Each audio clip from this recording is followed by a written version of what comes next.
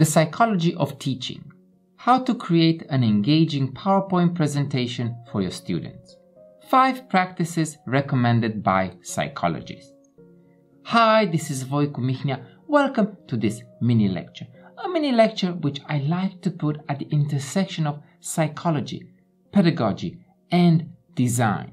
I hope that by the end of the lecture you will understand what psychologists believe an effective PowerPoint for our students should look like. This mini lecture is split into 3 parts. In the first part, we will look at the life and career of psychology professor James Gotsick. In the second part, we will look at how to use PowerPoint presentations in your classroom. And in the third part, we will look at the 5 recommended presentation practices by psychologists. Obviously, this lecture is based on Professor James Gotsick's work and his ideas. So I believe it is important for you to watch the full presentation. But in case you are here just for the 5 recommended practices, feel free to use the chapter sections in the progress bar below and skip straight ahead to that part of the video where I give you the 5 recommended practices. Let's look first at the life and career of Professor James Gotsick.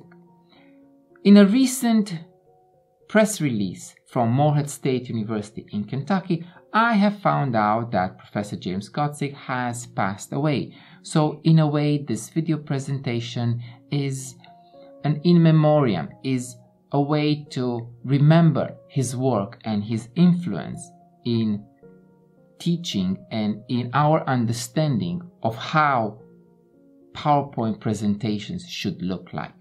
Now, when I say PowerPoint presentation, I actually refer to multimedia presentations, which is actually the title of his paper in which he presented these ideas. But I think the most popular software used by teachers when they create their presentations is PowerPoint, hence the title. Professor James Gotsick has passed away on October 13, 2020. At the age of 86 after a long battle with Alzheimer's disease. He had a Bachelor of Science and a Master of Education from Pennsylvania State University.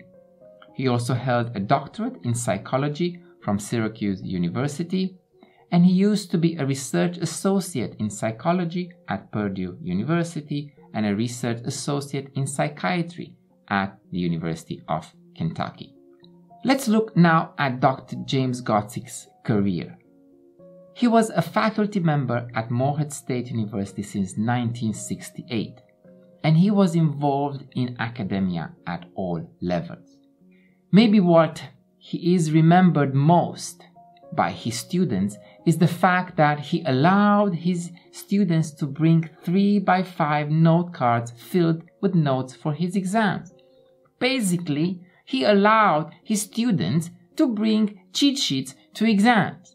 That's just out of this world. But why? Because he believed that students learned more from making these notes than they did doing anything else. And actually, research in how memory works and in how students should review for exams has shown us that reviewing through question types methods, where you write the question and you write the answer on a note card and then you quiz yourself or you quiz a friend, are more effective than just going over your notes or rereading the textbook. He was also an author and co-author of numerous articles in professional publications. He was granted emeritus status in 1997, and he continued teaching part-time until he officially retired from Morehead State University in 2001. Now, I have this in-house joke at my school in my psychology class. I tell students, if I show you a picture of a middle-aged older man with a beard, he has to be a psychologist. And I know it's a biased statement, but think of, the classical Sigmund Freud picture with his, with his cigar in his hand. And I challenge my students to ask questions. Why? Why is this the case? And that little joke of ours, it's actually valid in this presentation where James Gotsick had these huge handlebars, which actually he was very famous for. So by his looks, he was a psychologist. So Jim Gotsick was born on November 29th in 1933 in Casca, Pennsylvania. Very interesting fact, he served as a cryptographer in the Korean War and was widely known in Moorhead for his spectacular handlebar mustache.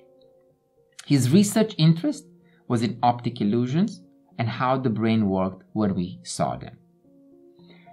When I present the life and work of psychologists to my students or in such a small mini lecture like this one, I like to introduce some memorable quotes from the life or the works of these psychologists, because it helps students, connect with the psychologist or with the person I'm presenting. So James Gotsick had some great advice for his own children. He said, "Work really, really hard when you first get a new job, because you'll coast on that reputation for years." And the other one, "I hope I've taught you not to do stupid things, but if you do, make sure you don't get caught." Some great light-hearted quotes that, show a different angle, a different perspective of who James Gotsick was outside of his academic life, outside of his career, or outside of academia. He lived in California, obviously being taken care of by his family as he was suffering of Alzheimer's disease. Now, the reason why Moorhead University's press release caught my eye was the fact that I remembered Gotsick as the psychologist who wrote a very important article, at least for my career as a teacher. And this article influenced my teaching style ever since I read it many, many years ago. That article is called Multimedia in the Classroom. And as you can see, it was published in 1996 in Behavior Research Methods, Instruments and Computers, a scientific journal, and was co-authored with his wife Priscilla Gotsick. Now, in 1996, an article about multimedia, how is that even remotely relevant to today's world? Well, actually, it is very, very relevant. And if you want to read the article, I will add a link in the description below. But if you look beyond the technological problems that he suggests and that he believes teachers might encounter in their teaching practice, and you look at the concepts and the psychological thinking into how to create a presentation, you'll see that his results, his research is still valid today. So the paper focused on setting up a system for developing and displaying multimedia classroom presentations that is both economical and easy to learn. He then goes on to explain some of the obstacles that teachers face when preparing multimedia presentations, and in my opinion, why some online lessons have failed in today's world. He says, unfortunately, there are 3 obstacles that seem to arise when the use of educational multimedia is considered. And if we look at the reference, again, a 1994 reference, what's wrong with multimedia in higher education, makes us again ask the same question: how is this research still relevant today? Well, we'll see that these 3 obstacles that he saw are still valid today. First, a major investment in faculty time is required to develop useful material. And if you are a teacher, you know this is so true. In this world of quarantine, of lockdowns, of COVID, we had to teach our classes online, and we had to prepare for a different kind of delivery. And let me tell you that it is much more difficult to deliver a lesson online, and it is much more time consuming to prepare for such a lesson as opposed to just walking into a classroom and delivering a lesson face to face in front of your students. The preparation time is like 2, 3, 4 times more when you are delivering a lecture online. Second, many of the software packages used to develop multimedia material involve a steep learning curve. Now I know that we're all used to PowerPoint, but let's not think that everyone has PowerPoint. For example, I'm using GoodNotes 5, a new application, because I don't really like PowerPoint. Actually, I hate PowerPoint and I don't use it that often, but I'm trying to use a different application, GoodNotes 5, to create these presentations like this one right now. And there is a learning curve to understand how to use it. Also, finally, the cost of hardware and software can be prohibitive. Exactly. To use this application, I bought a new iPad, and the iPad costs money. The application, if I want to use the full features, costs money too. So all these 3 obstacles are still here today. All 3 of these obstacles must be overcome in order to reach the point where multimedia is an effective teaching tool. To prepare 2-3 hours for one lesson to deliver online is ridiculous, having in mind that you might have in a day or in a week 10-15 lessons to deliver. So time was identified even from the very beginning as an impediment in creating effective multimedia presentations. Also, there is a recommendation to start with basic products. In our case, that's PowerPoint. The ideal situation would involve relatively low startup costs and rapid development of a usable product. So PowerPoint is quite readily available, and I think once you use it once or twice, 3 times, maybe you kind of get the gist of it. I think it will be the same with me and GoodNotes 5, although I'm still struggling to use it. The other very important mention that Gotsick made in his paper was that content should be the focus of your PowerPoint. Content is the focus of your PowerPoint, and not the fancy transitions, fancy animations, the colors, the bullet points that bounce off from the top left corner to wherever the note is on the PowerPoint. No, content is more important. All of these can enhance student understanding of the material, but the instructor must be sure that the content itself remains the focus of the presentation. I have seen so many PowerPoints that were actually pretty bad, but they had amazing features, amazing transitions, amazing gimmicks. That's not actually that useful, because the purpose of the PowerPoint is to get the message across to the student in the most effective way. So for an effective PowerPoint, you will need to have it fluid in a non-linear manner. The research says, therefore, it is important that the presentation material be organized in such a way as to avoid rigidity. One of the advantages of the lecture approach is that it lends itself to a non-linear approach.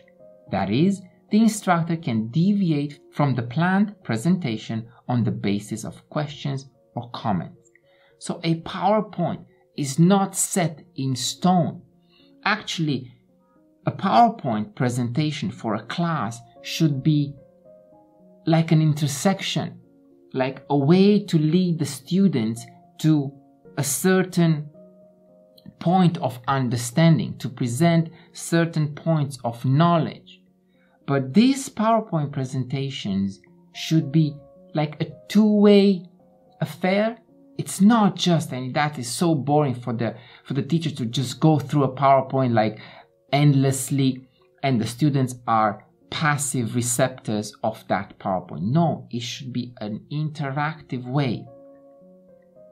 And that is why a non-linear approach is important, so that the students can also ask and lead the conversation and maybe the path to achieving knowledge, to acquiring knowledge. Now, some of the potential problems of creating multimedia presentations are obviously their time consuming to create. The most obvious problem in the development of multimedia presentation grows out of the amount of time involved in the process.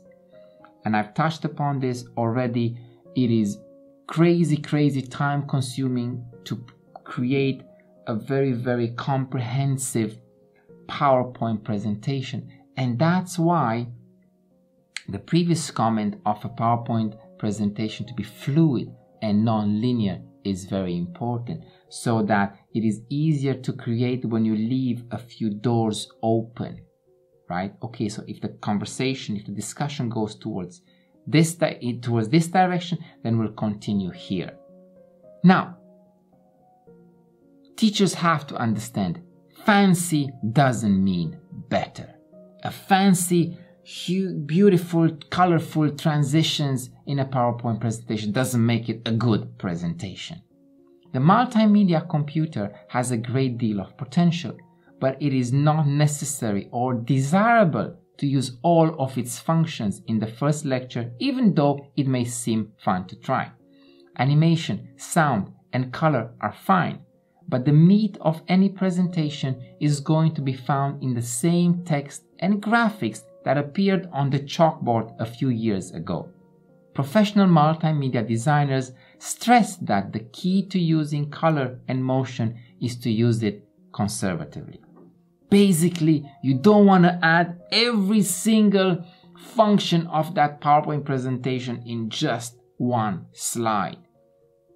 Actually, in my opinion, PowerPoint presentation should be very basic, should be like a skeleton, a keyword, a definition, a question, a picture to illustrate that definition, a theory simplified in just 1 or 2 sentences, so that the focus of the PowerPoint is not how fancy it is. Ooh, I know how to make all these crazy transitions, but the content that you need to present to the students, that's what they have to walk out of the classroom with. The content, not how fancy the presentation was. So, in that case, a clean design is better. An uncluttered background improves image clarity, which aids comprehension. Designing relatively simple screens that focus attention on a single graphic or text field reduces development time while making the content of the presentation more accessible to the students. If we ignore the fact that this is a reference to an article written in 1995, this is like so true today, and this is like pure psychological research. Clear background aids comprehension. Simple screen helps student focus. If there are too many things in your presentation, then what are the students going to focus on? The presentation and its fancy transitions, or the content itself? So again, content is more important than presentation. Simple is more important than too fancy, too complex. And now let's look at the 5 recommended presentation practices by psychologists. Number 1. Student reaction to multimedia presentation should be carefully monitored. Let's not forget, we live in a world of multimedia, of gadgets. So you are out there running through your PowerPoint while the students are sleeping at their desk, or they're checking their phone, or they're playing a game on their laptop, and you think they're listening. You have to always monitor the students and create a rapport with the students by asking questions, by engaging them in in whatever you're presenting on the whiteboard, by attracting their attention and their interest to your presentation. So monitoring, like feeling the audience, is very important. Regardless of how fancy your presentation is, if nobody's paying attention, there's no point in your presentation. Number 2, if a great deal of text is being displayed, students have a tendency to copy it all and become frustrated if they can't keep up. That's why you should not have 3 paragraphs in like very, very small font on your PowerPoint. On the contrary, you should have very few words, a few sentences, big font so everyone can see it. If people want to write it down, they can write it down. But no, absolutely not like adding like huge chunks of paragraphs. And then what's even worse is the teacher goes and reads the paragraph word for word from the PowerPoint. Then what's the point of the teacher if you're just gonna go there and just parrot whatever someone else wrote, and then you're presenting it, reading it off a PowerPoint? If we expect the students to be engaged in the PowerPoint, we can't have them write down text that they can easily find on the internet or in the textbook. And I know some teachers don't like to share their PowerPoints with the students, which is pretty silly because right now access to information is everywhere. If you really have a text that you want to share with the students, you can add it as an appendix to your PowerPoint and have the students read it after. You can share the PowerPoint with the students, so there's no need for them to write down everything that you present. Number 3, text should be displayed in small chunks, which links to number 2 and to number 1, engagement. Small text, fewer words, and in small chunks. Number 4, in order to keep students actively involved, occasional screens should ask a question or require a student response. Now, this paper, these recommendations are from a 1996 paper, and look at how valid they are. Just think about it, how there are so many teachers who go through a PowerPoint and at the end they have some questions and tell the students, okay, now answer the questions or do it for homework. No, you should add these questions after every 3, 4, 5 slides to engage the students. Again, point number 1, to check for comprehension. Have they understood what I've just presented? Because if they haven't, you need to go back and like present it in a different way or make some clarification. Sometimes these questions are segues into the next section of the PowerPoint presentation, of your presentation. So it is good to have the students involved as much as possible, both in the lecture and the transfer of knowledge itself, but also in the dynamics of the lesson, right? Just imagine how boring it is when teachers just stand there and they go blah, blah, blah, blah, blah, read from the PowerPoint. No, we need to have it like a two-way process where both teacher, lecturers, and students are engaged at as many levels as possible.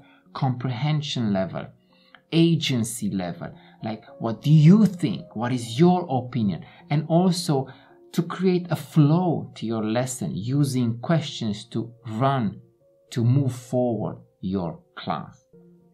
And 5, the instructor should aim for some predetermined level of active involvement on the part of the students. Again, active involvement on the part of the students. Now you tell me, how many times have you seen that teacher who lectures for like 20-30 minutes? Let's consider high school environment here. For 20-30 minutes with not even asking a question or making eye contact with the student. And that is such a boring teacher, and then the lecture is boring, then guess what? The subject is boring, and then guess what? Nobody wants to study it. So these are the 5 recommended presentation practices by psychologists based on James Gotsick's research.